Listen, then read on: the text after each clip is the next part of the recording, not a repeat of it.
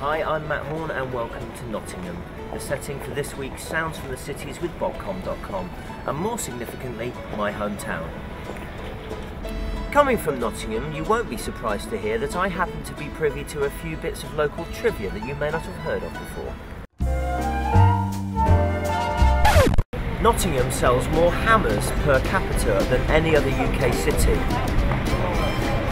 This is the Galleries of Justice, and it's a little known fact that it was home to Britain's last ever public execution back in 2003. These very streets were home to the little known pensioner riots of 1989, which caused widespread chaos and £8 billion worth of damage. Ouch.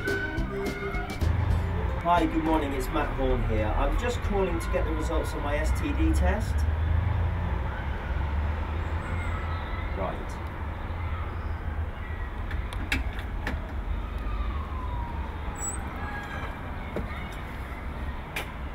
The Brewhouse Yard Museum in Nottingham houses the oldest pullover in the world and the second oldest leather jerkin. Examples of Nottingham's impressive list of famous natives include Kofi Annan, the Dalai Lama and Jeff Francis, who played Michael Ambrose in Desmond's.